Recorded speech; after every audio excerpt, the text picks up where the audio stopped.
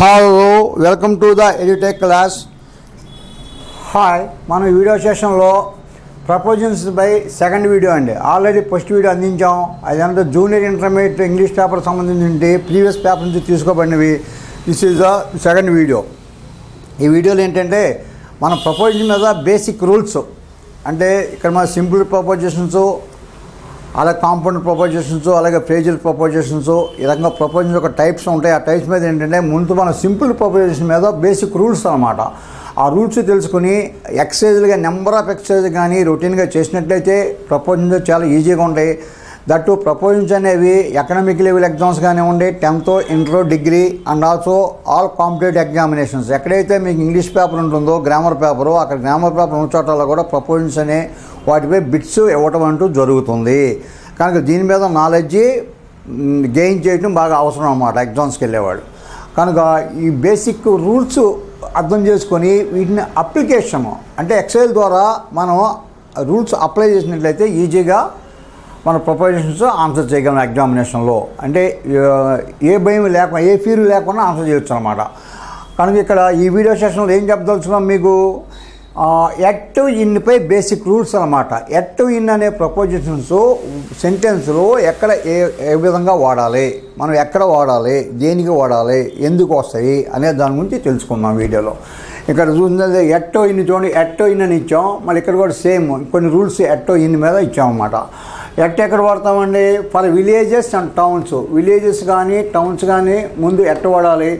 దానికి ఎగ్జాంపుల్ చూడండి, ఎట్ గుంటూరు, ఇక్కడ ఎట్ గుంటూరు, అలాగే at Machilipatnam, at Jagadamba in Visakhapatnam, at Jagadamba in Visakhapatnam. ఇన్ని ఎక్కడ వాడాం, సిటీస్ ముందు వాడాం. అంటే మనం బిగ్ సిటీస్ ముందు ఇన్ వాడతాం అనమాట.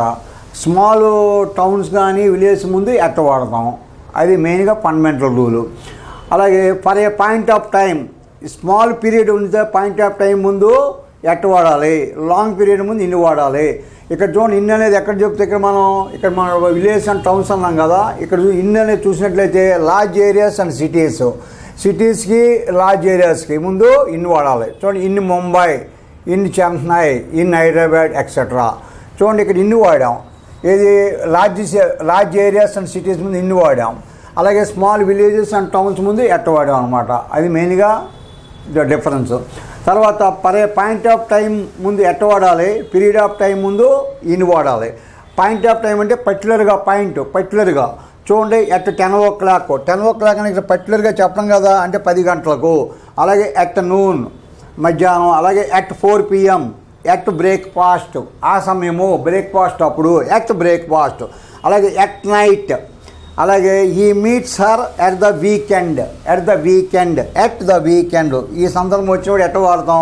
అలాగే ఇన్ని ఎక్కడ వాడతాం, for a period of time, long periods ముందు ఇన్ని వాడతాం. ఏంటి, ఇన్ ద మార్నింగ్, లేకపోతే in the evening, in the afternoon, in the summer holidays, in a week. చూడండి, in a week, in a month, లేదా ఇన్ ఏ ఇయర్. ఇక్కడ మీకు small అక్షరాలు అయితే నేను చదువుతున్నాను చూడండి.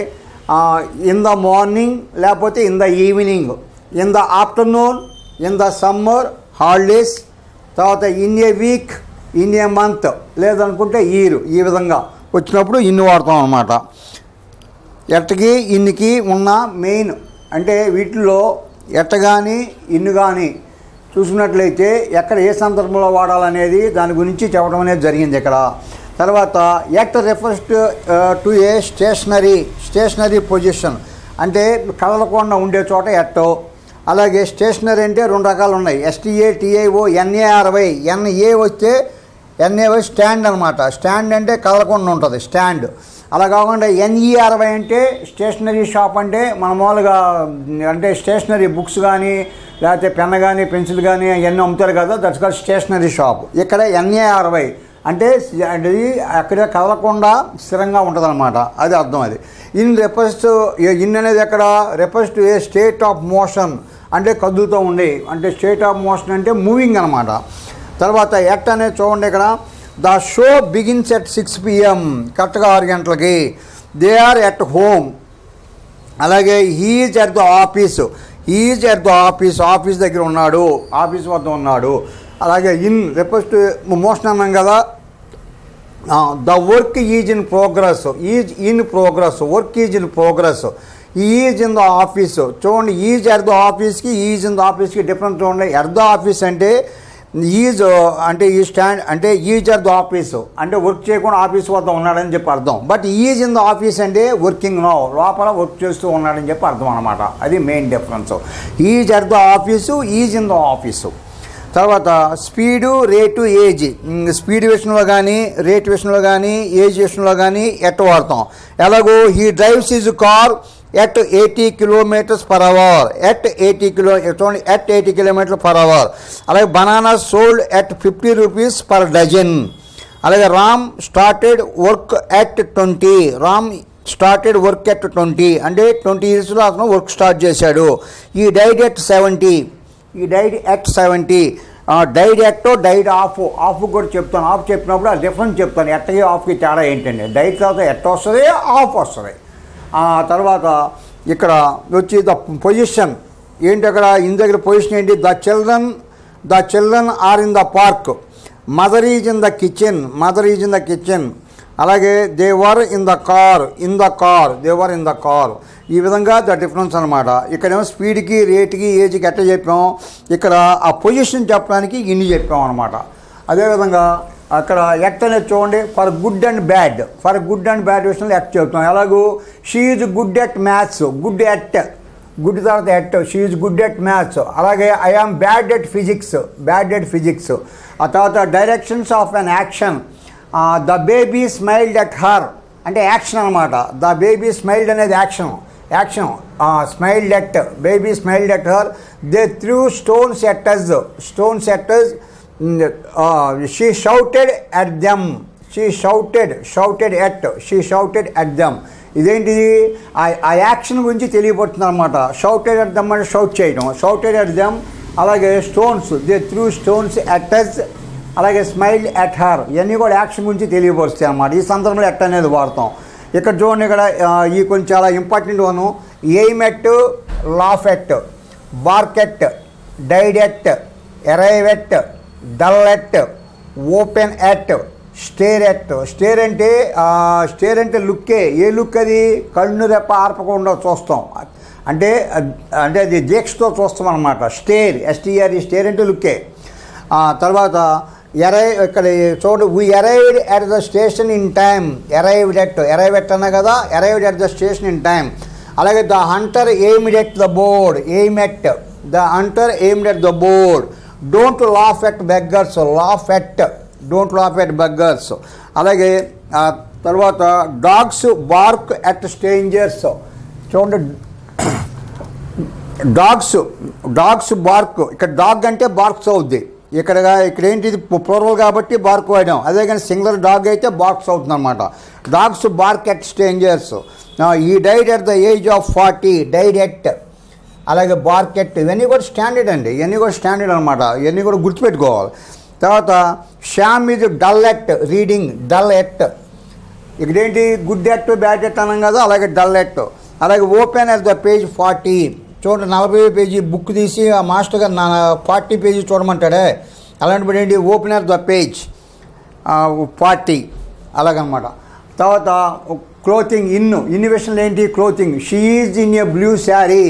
ఏంటి ఇక్కడ, she is in a blue sari. అలాగే ఈ looks very handsome in coat. అలాగే వీటిలో కూడా కొన్ని స్టాండర్డ్ ఏంటంటే ఇక్కడ వీక్ ఇన్, అలాగే ఇంట్రెస్ట్ ఇన్, అలాగే రైట్ ఇన్, రిచ్ ఇన్, అలాగే డీల్స్ ఇన్. ఇవన్నీ కూడా గుర్తుపెట్టుకోవాలి. వీటిని సెంటెన్స్లు ఏ విధంగా చెప్పాం.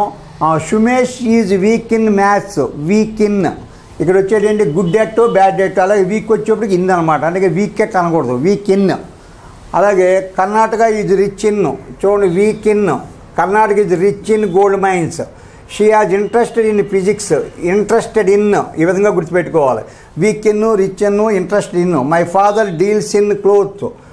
డీల్స్ విత్, డీల్స్ ఇన్ 2 ఉంటాయండి. డీల్స్ ఇన్ క్లోత్ అంటే వ్యాపారం చేయటం. అదేమో ఇంకోటేమో అది వ్యవహరించడం, అది వచ్చి చెప్తాను. డీల్స్ ఇన్ అంటే బిజినెస్ చేయటం. My father deals in clothes లేదా డీల్స్ ఇన్ రైస్ అంటే బట్టల వ్యాపారం కానీ బియ్యం వ్యాపారం కానీ చేయటం అనమాట. ఇది డీల్స్ ఇన్. డీల్స్ పక్కన ఇన్ అంటే వ్యాపారం చేయటం.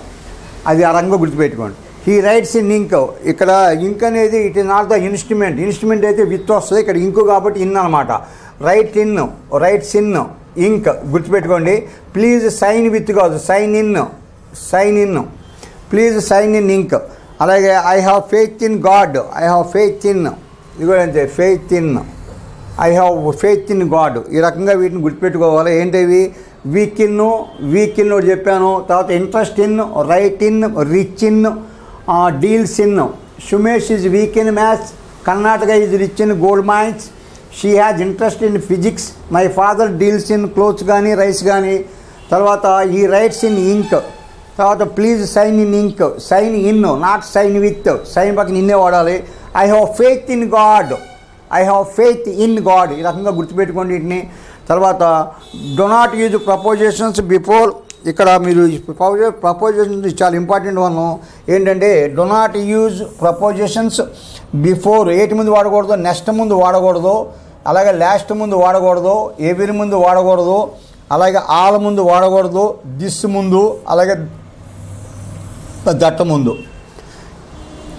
అంటే ఇక్కడ ఏం చెప్పాను చూడండి, next, last, every, all, this, that, వీటి ముందు ప్రపోజిషన్స్ వాడకూడదు. అంటే before these words, you do not use prepositions before these words. ఏంటివి? Next, last, every, all, this, that. ఆ ఎగ్జాంపుల్స్ ఏంటని చూడండి. He met me in last VK. In ఉండదు. He met me last week అంతే. ఎందుకంటే last అనేది దాని ముందు వాడకూడదు కదా, ఇక్కడ ఇచ్చాను కదా, అందువల్ల ఇన్ అనేది వాడకూడదు ప్రపోజిషన్. ఆ తర్వాత I went this morning, not in this morning. In అనేది వాడకూడదు ఇక్కడ, షుడ్ నాట్ యూజ్. అలాగే she will go on next Sunday, on అనేది unnecessary, should not use the on before next. వీటి ముందు ప్రపోజిషన్స్ అనేది యూజ్ చేయకూడదు. అది చాలా ఇంపార్టెంట్ పాయింట్. బాగా ఎగ్జామినేషన్కి వెళ్ళేవాడు కాంపిటేటివ్లో చాలా ఇంపార్టెంట్ వన్. అకాడమిక్ లెవెల్ పర్వాలేదు కానీ 10th ఇంటర్.Degree లెవెల్కి, బట్ కాంపిటేటివ్ ఎగ్జామ్ మాత్రం ఇది బాగా గుర్తుపెట్టుకోవాలి. ఎందుకు వాడకూడదంటే ఈ సందర్భం ఇక్కడ మీకు ఎగ్జాంపుల్ చెప్పాను. అంటే మరికొన్ని ఏంటంటే ఇక్కడ తర్వాత తర్వాత విత్ ఇన్ ఒకటి ఉంది, ఇంటూ ఒకటి ఉంది. విత్ ఇన్, ఇంటూ, ఆ రెండు కూడా డిఫరెన్స్ చెప్తాను. తర్వాత ఆఫ్ ఒకటి, తర్వాత బై ఒకటి, ఇవన్నీ కూడా చెప్పిన తర్వాత మీకు ఇందులో మీకు 2 ప్రపోజిషన్సే కవర్ అయినాయి. I covered only 2 only. తర్వాత విత్ ఇన్, ఇంటూ కూడా ఉంది. ఒక 6 ప్రపోజిషన్స్ కవర్ అయిన తర్వాత ప్రాక్టీస్ ఎక్సర్సైజ్ ఇస్తాను. అప్పుడు మీకు ఎంతవరకు వీటి మీద నాలెడ్జ్ గెయిన్ చేశారనేది తెలుస్తుంది అన్నమాట. Okay, thank you to all for watching my videos on YouTube. If you are interested in this type of teaching no, please do me a favor, like, share and subscribe. I continue my next video. Okay, bye.